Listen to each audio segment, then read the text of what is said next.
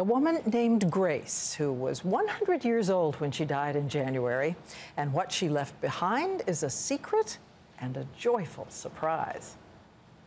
She was orphaned at age 12, taken in by family friends during the Depression, when she learned a lifelong lesson in frugality. Her adoptive family managed to pay her way through Lake Forest, and afterwards she took a job as a secretary at Abbott Laboratories. She never married, lived her whole life in this cottage, never had a car, and used her savings to make a small investment in Abbott stock. 3 $60 shares bought in 1935. But she always had fond memories of college, even attended events at Lake Forest.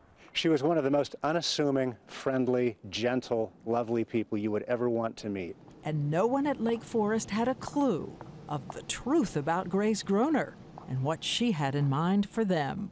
Oh my God, I couldn't believe it. By the time of her death, those 3 shares bought at $60 each were now worth $7 million. She gave it all to Lake Forest for a foundation to allow students to study abroad. It's just giving hope to a lot of people and allowing people to dream a little bit bigger than maybe what they thought they could have. And by the way, the little home where she lived is now called Grace's Cottage and takes in scholarship students who may grow up to be secret millionaires, giving it all away, just like her.